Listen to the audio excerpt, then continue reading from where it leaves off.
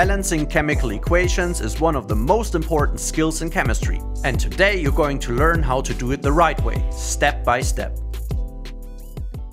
Let's start with why equations must be balanced.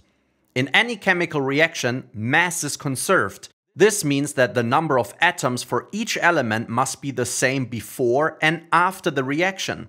Atoms don't just disappear, and they don't appear out of nowhere. They just rearrange. Take this reaction. Right now the atoms don't match. There's 1 carbon, 4 hydrogens and only 2 oxygens on the left, but 3 oxygens and 2 hydrogens on the right. That's not allowed. We fix this by balancing. By increasing the number of oxygens on the left and the number of water on the right, now both sides have 1 carbon, 4 hydrogen and 4 oxygen. The chemical equation is now balanced. Before we dive into our main example, here are 3 tips to make balancing easier. Firstly, start with elements that appear only once on each side and take it from there. Secondly, balance hydrogen and oxygen last. They're usually involved in multiple compounds and can cause confusion. And lastly, treat polyatomic ions like sulfate and phosphate as single units. This can save a lot of time. Now let's go to our main example. This is a reaction between phosphoric acid and potassium hydroxide. Let's balance it step by step. Following our tips, we are looking for an element that appears only once on each side. And in our example here, that's potassium. On the right, there are 3 potassium atoms, so we need 3 potassium hydroxide molecules on the left. Now potassium is balanced. Next, we look at the phosphate ions.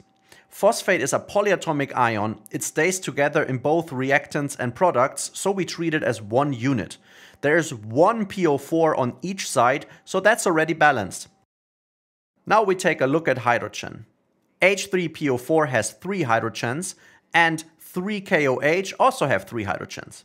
That makes for a total of 6 hydrogens on the left-hand side.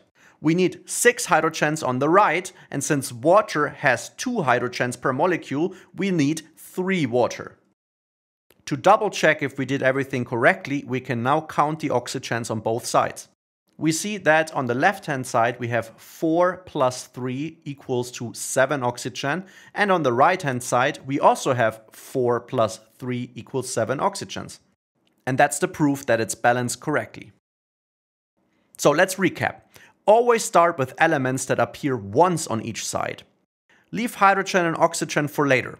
Use polyatomic ions as single units where possible and double check by counting atoms on both sides in the end. Now that you got the method, let's try 2 exam-style questions. Balance the following equation. Pause the video and give it a try. Since on the right side we have 3 magnesium atoms, we need 3 magnesium hydroxides on the left. The phosphate ion appears twice on the right side, so we need 2 H3PO4 on the left. On the left-hand side we have 6 hydrogen from the acid and 6 hydrogen from the base, so a total of 12 hydrogens. To balance this, we need 6 H2O. To confirm it's balanced correctly, we now count the oxygens on both sides.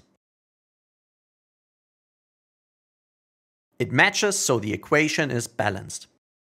Now try to balance this. Pause the video and give it a try. Starting with the aluminium here will lead us in circles, so we better start with sulfur. The lowest common multiple of 8 and 3 is 24, so we need 3S8 and 8 Al2S3. Now we have 16 aluminium on the right-hand side, so we also need 16 aluminium on the left-hand side.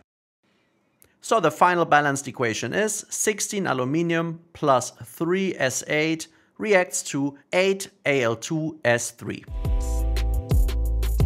And that's how you balance chemical equations, by following a clear method and keeping the law of conservation of mass in mind. Practice is key, so make sure to try more past paper questions if you have time. If this video helped you, give it a like and don't forget to subscribe to The Learning Curve for more tips and tricks. See you in the next video.